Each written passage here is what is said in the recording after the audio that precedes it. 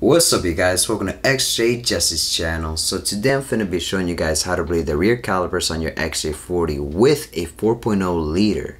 They're equipped with an electric ABS pump and you can bleed the system like the traditional way, like on the 3.6.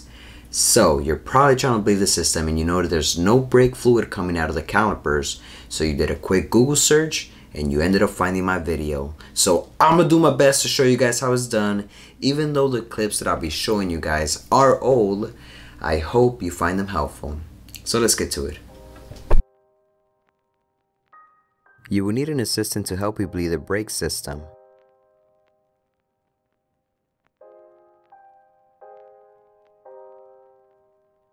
Fill the master cylinder with the recommended brake fluid, Super .4.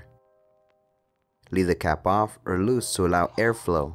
Start with the wheels furthest from the master cylinder, which is the rear right. Next you'll work on the rear left, followed by the front right. Finally, the front left. Bleed the brake system in that order. I'll be demonstrating the procedure on the rear left since I already did the rear right. Lift the jack from underneath the rear center suspension cage and support it on jack stands. If you don't own an impact wrench, loosen the wheel nuts before lifting the vehicle. Use a 21mm socket. Use a 9mm wrench to open and close the bleeding valve. Install a vinyl clear tube onto the valve into an empty clear container to catch the brake fluid. Have your lovely assistant turn the ignition to the on position, engine off. Have your assistant pump the brakes a few times to build pressure in the system, then hold the brake pedal firmly.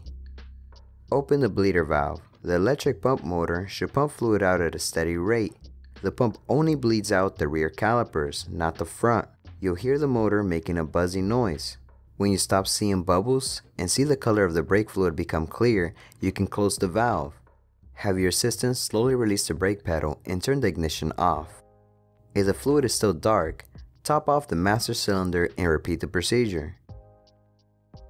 For the front calipers, bleed the brake system the traditional way. Have your system pump the brake pedal, then hold the brake pedal firmly while you open the bleeder valve just enough to allow fluid to flow out of the caliper, then close the valve. Have your system release the brake pedal and repeat this procedure for about 5 to 7 times, while making sure to top off the master cylinder if it's running low.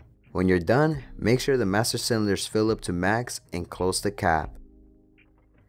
Pump the brake pedal before driving until it feels firm and then go for a test drive. Make sure the brakes are working properly.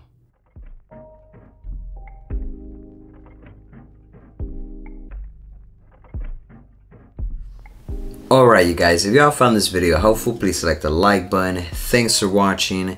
By the way, you might want to consider also watching A1's auto video on how to bleed the system. They show you how to do it the traditional way. It's a great video, a great tutorial video.